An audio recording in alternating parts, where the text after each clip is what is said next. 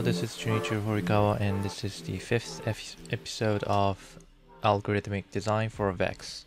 And the topic for today is arrays. So first, let me explain what is array.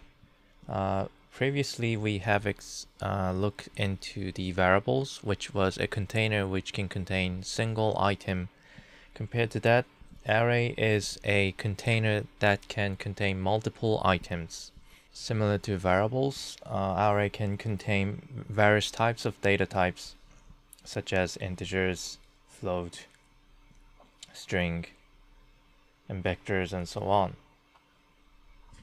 So diagram-wise, you can think like this. A variable is a container that can contain single item. An array is a container which can contain multiple items in one container. Similar to variables, the benefit of using array is that you can reuse the items that it's stored inside the array later on in different situations many times as you want. And also, because there are multiple items in the array, you can access to specific index inside the array. Like, for example, if you want to just pick up the third item or fifth item, or you can interactively delete the item and specific index, or you can add a new items later on. So that's kind of a benefit why you would like to use arrays. And the array starts to get really useful when you use it together with loops and if conditions. And for loops and if conditions, I'm gonna talk about in other videos, later videos. In today's video, I'm going to show you the very basic of array, how you can use it inside VEX coding.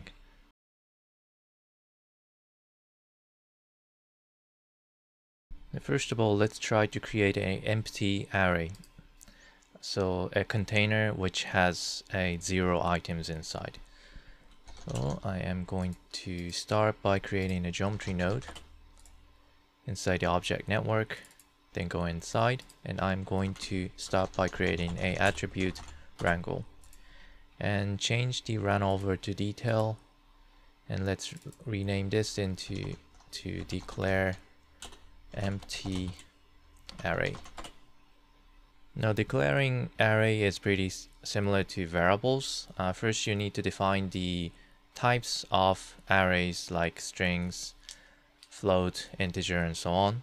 Then you also have to decide the name of the array, the container itself. So let's say I want to create an array for float. First you type float, then create space, then you decide the name for the array container. So let's say I'm going to create an array for the float called f_array. Then after this, you have to close this with square bracket. Now, and close the line with semicolon, like this. Now you have just created a float array, which is called as f_array. Same for other types. If you want to create array for string, type string and then space and set any name you want, then close it with square bracket and semicolon, and you'll be able to create an empty array for string, which can contain string items inside it. Let's try with vector as well. If you want to create vector array, say vector space v_array square bracket semicolon, and that's it. That's how you can create an empty array with a specific data types like vector, strings, and float. And this is the same for other data types like integers, matrix, and so on. So sometimes you want to create arrays with initial items inside it. So let's see how you can do that. I'm going to copy this node, then rename this into initialize array with values. So let's say you want to have initial values for float arrays. To do that, after you have declared the empty array, you type equal, then use the curly bracket, and inside the curly bracket just add as much value as you want, which you want to include as initial values, like 2.5, 1.6, 9.3, and so on. And this is it. And separate the values by comma, like this. So right now you have just created a float array with 3 initialized values, 3 values, 2.5, 1.6, and 9.3.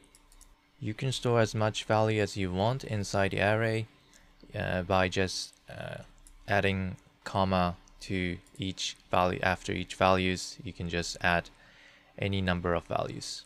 So let's also do that for a string. You do equal,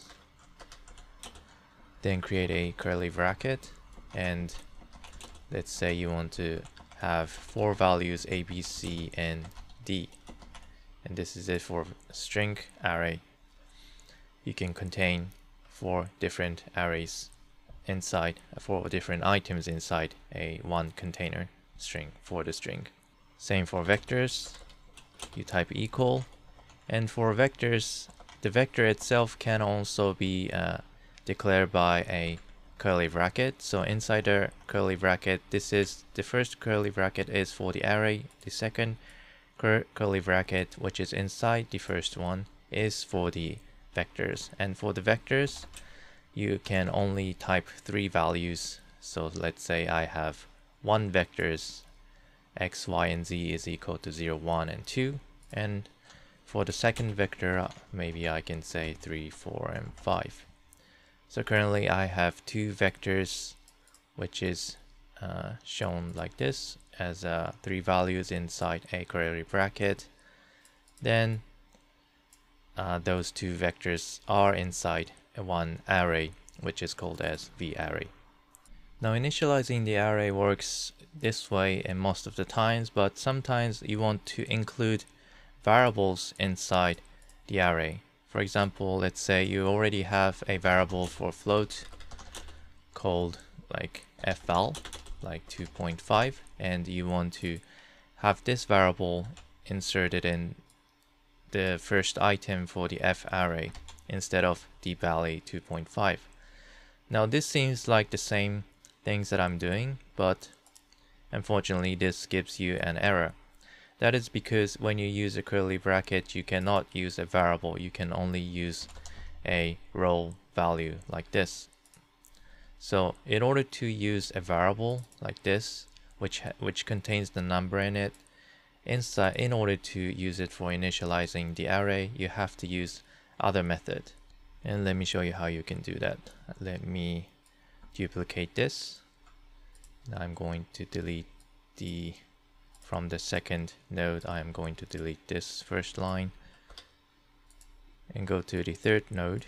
I'm going to rename this to initialize array with variables. Right. Okay, and let's create 3 variables. First, float. Second, I'm going to create a variable for string, so I'm going to call it sval, and let's say a. And let's also create a vector variable called as vval and create 0, 1, 2 like this.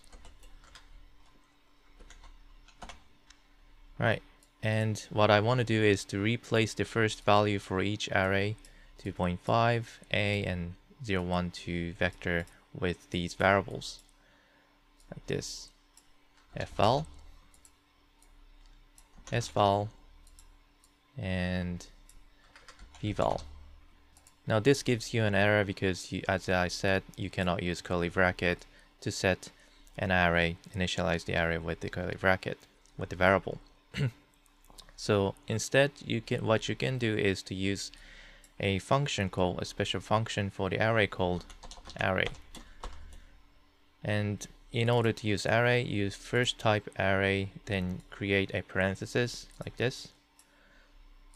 Then close it with the parenthesis instead of the curly bracket, and then you can create an array which can include variables instead of row numbers. Okay, do the same for other types. for the string and for the vector.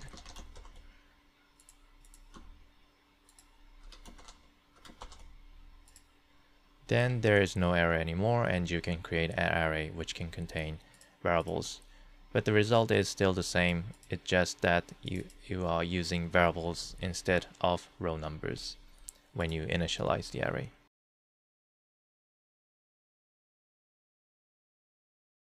Now, just like variables, you can store arrays into as an attribute as well. Let's show up the geometry spreadsheet to check out the attributes. Click this plus button, go to new pane type, go to inspector and geometry spreadsheet, and there you can see a list of variables. Let's check the detail attribute right here, and let's try to promote the array to this detail attribute, right? So let's copy this last node and bring up to the right side, and I'm going to name it as array as attribute. To create an attribute for array is pretty similar to variables. What you need to do is to say if you want to create a float array attribute for the detail, if you are inside a detail wrangle, then what you need to do is to say f square bracket at and type a name you want to have as an attribute name. Let's say fvals, then say f array, and that's it. This means you have just created a float array attribute called as fvals, and inside a fvals attribute you have just inserted the f array value, which is equivalent to this value. So you should be able to have 1, 2, 3 float values. And if you go to the detail attribute geometry spreadsheet, you should be able to see 3 numbers array in a attribute name called fvals. So that's pretty simple. You can just do the same things for strings and vectors as well. For the string, you type s square bracket at svals equal to s array.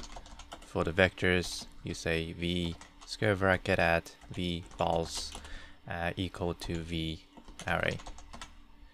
And if you check the geometry spreadsheet at the detail attribute, you see that sval has 1, 2, 3, 4 ABCD values stored in one attribute, and vvals you have 2 vectors in one attribute. Now, like we did in first episode, you can also use a set function in order to set the attributes for the arrays as well. Let's copy this and rename this arrays as attribute with function.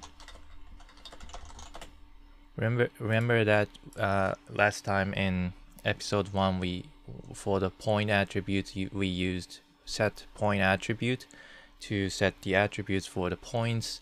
For the detail we use set detail attribute. So let's try to use that instead of these quick accessing way.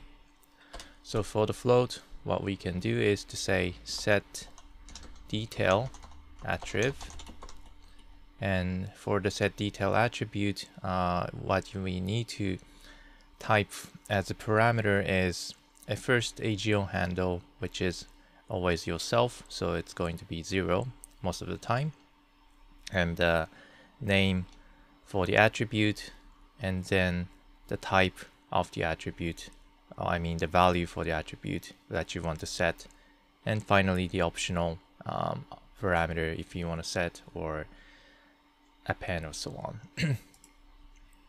Okay, so what we're going to do is to say first the parameter is going to be 0. Most of the time it's going to be 0, just remember that. And the name of the attribute that I want to create is, for the float array, I'm going to say fvals, and the value that I want to bring to the attribute is this f array. So copy this, and let's see. and go to the geometry spreadsheet, and you will see the same result as I did on the first node, like with this quick access way.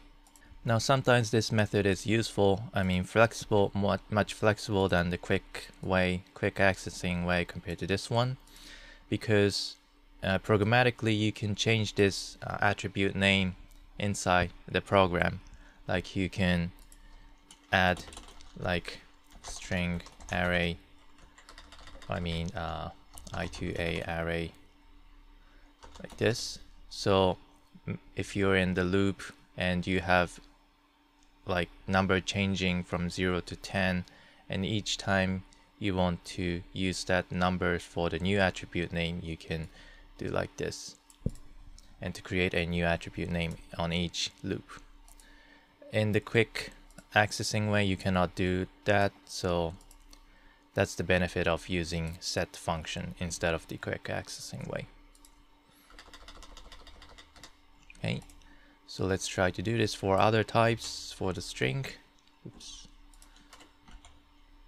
Let's name this to svals for the S array and vvals for V array, and see the result, and you should be able to see the same result as the first one.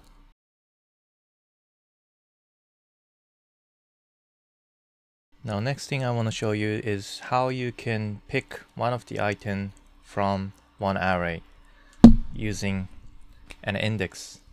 So let's say if you want to pick up the third item in the array, which is this one, and I would like to show you how you can do that in VEX. Let's first create a primitive geometry like sphere. Right? Then I'm going to connect a point wrangle to it, and I'm gonna name the wrangle to access array item. And inside a point wrangle I'm going to create a float array called values, and as initial values I'm going to say I'm going to have a full values like 1, -2, 3, and -4. And what I want to do next is to access one of the item using an index number, then use that value to move this sphere in X direction.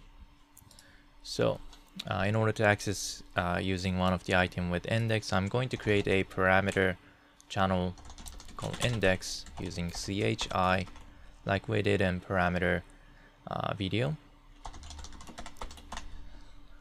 So I'm going to create a parameter named as index and promote this by clicking this button. You'll be able to have a parameter going from 0 to 10. And then I would like to use this index value in order to access to one of the items inside it. Now when you are accessing items in arrays, you have to consider the index numbers, and the item order always starts from 0. So the first item is always 0, and the second item is 1 and 2 and so on. So if you set 0 as an index number, then what you get is the first item. If you say 2, then what you get is the third item. So that you have to remember. And in order to access the item inside the array, what you need to do is to first type the name of the array, in this case values, and then type square bracket, and inside the square bracket you type the index values, in this case this integer value, which is in between 0 to 10, can be controlled with these sliders. So by doing it, you have just access to the float item inside the float array. So if the value is 0, if the index is equal to 0, what you get is this value 1. And let's try to use this value, float value, to set as a x coordinate for the sphere. So x coordinate of the sphere can be accessed using @p.x, and let's replace that with the value that you have just retrieved from the array. like this. Now let's try to change the sliders, and you see that the position of the sphere is changing based on the index numbers. When the value is equal to 0, the center of the spheres is equal to 1, which is this value. When the index is equal to 1, then the center of the sphere is equal to -2, which is this value, and so on. Now, after going over 4, currently we only have 0, 1, 2, 3 index. So we don't really have a index values more than 4. So when the index values go over the overall total number of the array, then what you get as a result is 0. The center of the sphere goes back to 0. You can check that going to the geometry spreadsheet, the point. You see currently the x value is equal to 0 when the value is 4, more than 4. When it goes back to 3, then you have a value -4, which is equivalent to this value. So remember that when you use a index value in order to access an item, you always have to define the index value between 0 to a total number of array -1, which is in this case 3. So 0, 1, 2, 3, if you have total full number of values inside the array.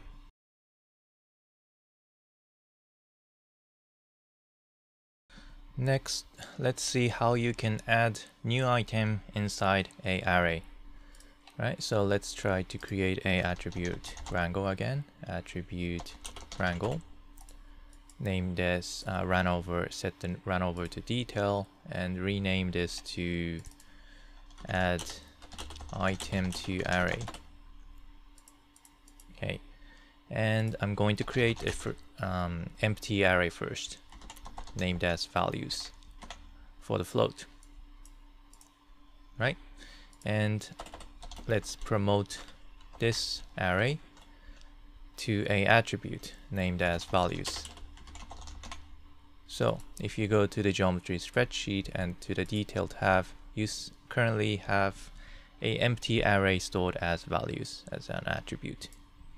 Now there's two ways to add item inside array. One way is to use a function called push, and another way is to use a function called append. Now both functions just do the same thing, so you can just remember one of the types. And I'll show you how you can use the push function. So when you want to add like float values into this float array, what you can do, type push first with the parentheses, and inside the parentheses, first you type the name of the array where you want to add item to. Then use column, comma, then on the next parameter, type any values that you want to input as a value, add as a value, float value. Now after doing this, go back to the geometry spreadsheet and you'll be able to see a new newly created item inside the values array. Let's try to do another one, push values and 1.9. And let's see again. Now you have two items stored inside one array. Now you can also do the same with a variable, like say you have float variable like val equal to 8.4. Then you want to store this variable to a values array. You can just do the same values, and for the second parameter just type val, and this will just do the same thing. You have just stored a a value which it was inside a variable 8.4 to the array, like this. Now that was how you can add the item to the array, but there's also situations that sometimes you want to add an item to a array which is already inside the attribute. So say you already have an array called values like this inside a detail attribute, and you want to directly add an item to this array instead of bringing back to the code. So how you can do that? Now in this case, you use some functions to specifically do that kind of stuff. Let me first copy this array node, attribute node, and I'm gonna rename this to add item to array in attribute. Okay, then I'm going to just create a initial array like 1.4, 5.3, 6.3, and so on. Let's say I have a 3 items contained in one array as a float, then set it as a detail attribute like this, called as values like this. And consider that I want to add another value inside the values array called values after having an attribute. So to do that, we can use a function called setDetailAttribute, which we have used it before in order to set an attribute into a detail. But in this case, we can use a array specific option, which is the fourth parameter for this function, which is right here. In default, the mode is set as double quotation set, but by changing it, you can append or push the specific item inside the array as an additional item. So let's try to do that. First parameter is always 0. Second parameter, I want to access to the detail attribute for the array, and in this case, this is the name of the attribute, so say values. And the value that I want to add, I can just create some random numbers like say 9.6. And the fourth parameter, what I'm going to say is, instead of set, which is a default parameter, but instead of set, I'm going to say append. By saying append, you can add this item as an additional value into the attribute which has already been created previously. Now let's check. And like this, you have just add the 9.6 item inside the values array, which is already inside the attribute. So this is also pretty handy to use. I think you want to remember that as well. You use a lot in many cases.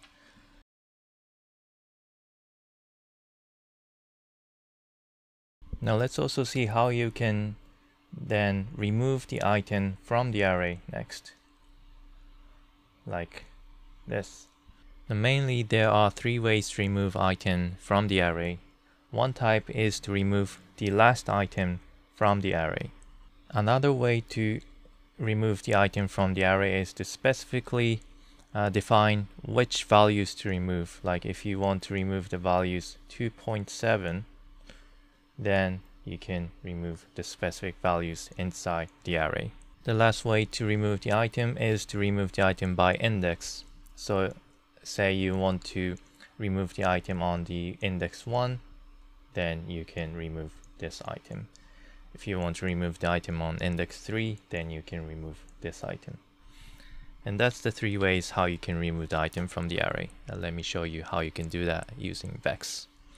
First of all, let's create a attribute wrangle with the run over with detail, and I'm gonna rename this to remove last item. And let's create some random float arrays. I'm gonna name float values and initialize the array with some random values like 2.4, 6.3, 2.3, 7.9.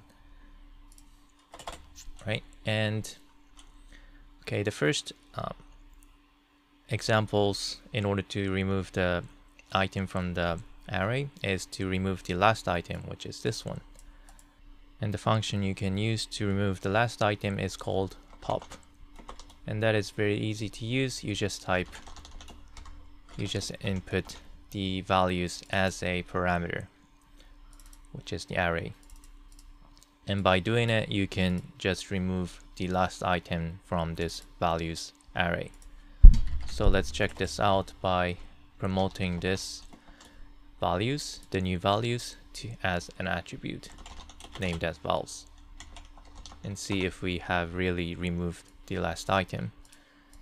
Okay, let's click this and go to the geometry spreadsheet to the detail, and you can see that there's only 3 items left, and we have been successfully removed the last item. So if we do the pop second time, then we will be going to remove the last item and the second last item. Then we are left with 2 items, and let's check that out. And here you go. So the pop is going to remove the value from the last, and which is pretty handy in a lot of cases. Next, I would like to show you how you can remove the values, specific value from the array. So let's copy this node. I'm going to rename this remove item by value. Okay, and I'm going to remove this pop. And instead of pop, I'm going to use another function called as remove value. And this is the function to remove specific values from the array. And you need to type 2 parameters inside this function. The first parameter is the array itself. So this is the value is the array that we want to remove the value from. And for the second input, we want to say which numbers to remove. If we want to remove this 2.3, then say 2.3, exactly as it is shown right here. Like this. And as a result, you'll be able to remove the specific values from this array using this remove value. And here you go. Now the problem with the remove value is that if we have multiple same items like 2.3 on the last, it doesn't remove all of them, but it just removes the first equivalent item, which is equal to this one. So if we do remove values in this way, we are left with 4 values. We have successfully removed the third item, 2.3, but the last 2.3 has not been deleted. So that's the kind of a downside of it. If we want to remove all the 2.3 values, you have to repeat doing this again and again until you don't have any 2.3 values left, like this. So that's how you can use remove value. Now the last example I want to show you is to how you can remove item by an index. So let's copy this triangle and name this remove item by index. Okay, and let's see how you can write it out. Now I'm going to remove this remove value function, and instead I'm going to use another function called remove index. And this is pretty straightforward. The first parameter you have to type is, as always, an array, and the second parameter is the index, which is an integer, in which number of the items you want to remove. Okay, so first value is values. First parameter is values, and the second parameter is going to be which index to remove. If we say 2, then this third item will be removed. Let's check that out. And successfully the third item, 2.3, has been removed. Like this. Now if you want to remove the third one and the fifth one, You cannot just say remove index 2 and remove index 4. That is because this doesn't really work in order to delete the third and fifth one. By checking the detail wrangle, you see that the last one is keep left. Now this is because after you have removed the third one, which is this 2.3, then you are left with 4 items, so the index will be updated, and the index for the 2.3 become 3 after you remove the third one. So if you want to remove this one and this one, you have to say 2 and 3. You have to consider the updated index after you have removed one array. So by doing it, you can successfully remove third and fifth.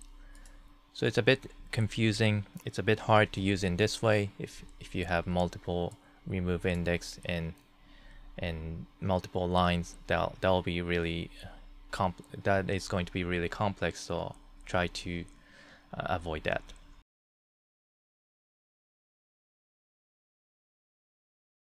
Now that we have done some basic operations for the array, I would like to show you some miscellaneous functions for array as an optional. Okay, so first I would like to show you how you can create a duplicate array from another array. So let's create a attribute wrangle first. Set as detail and create a array called values, initialized with some random values like 2.4, 6.3, 2.3, 7.4, 7.9. And what I want to do is to create a exactly duplicated array like this. Now, in order to do that, what you can do, there's two ways to do that. One way is to just say you want to create a value called values2 as an array, float array, and you want to copy all those values from this initial values array. The easiest way is to just say values2 equals to values, and this will just create the copy of this values. And as a result, let's check this out by setting values2 to a float attribute for the detail, and let's name this to copy array. And you can see that the exact copy has been created. Now there's also other way to do this aside using an equal. Comment this out by using double slash. And the other way to copy is to use a function called set, like this. The set will also create a copy of arrays, and as a result you get the same result.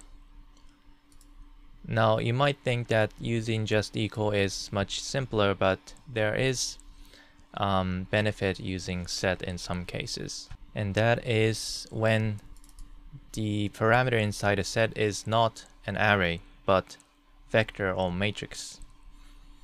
So by using set, you can convert vector or matrix into a float as well.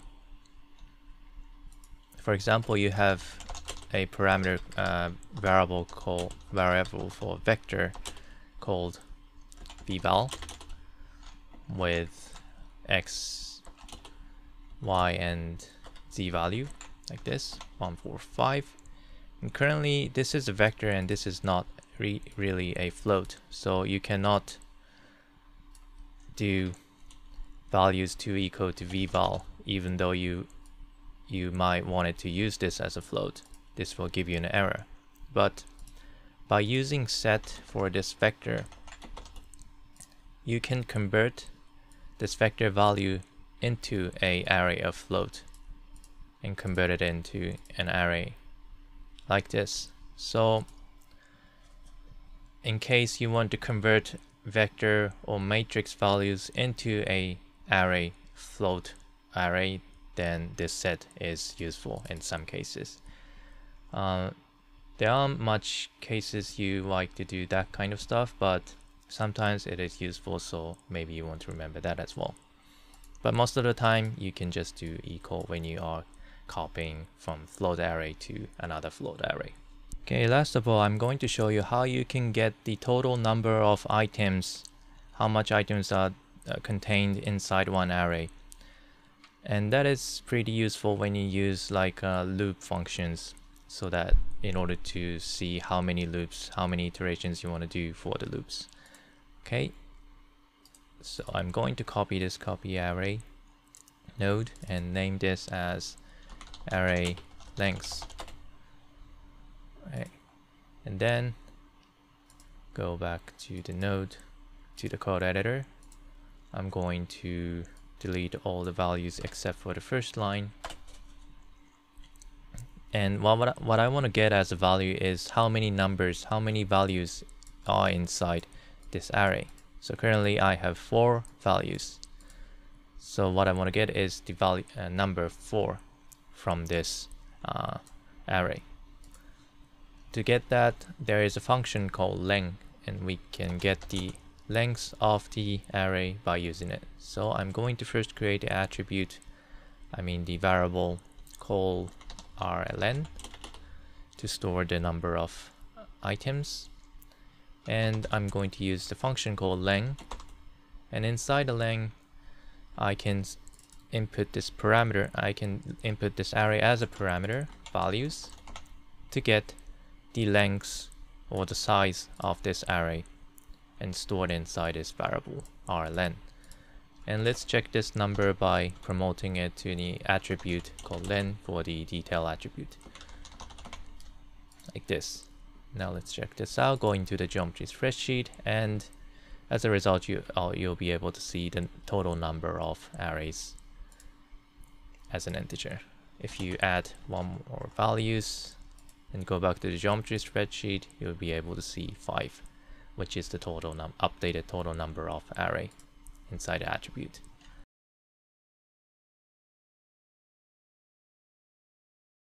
Now this is it for array. If you have already a basic understanding of variables, I think you'll be able to understand array as well. And array is pretty powerful when it comes to use it with for loops and if conditions. So later on we're gonna be using this a lot in many cases. So try to remember what we have shown here, what I have shown here. And on the next topic, I'm going to show you the basic of string and string operations. There are many things you can do with string as well. So that's the next topic that I want to talk about for VEX. Okay, thank you very much, and hope to see you in next time. And if you like this video, please consider subscribing, and see you and thank you.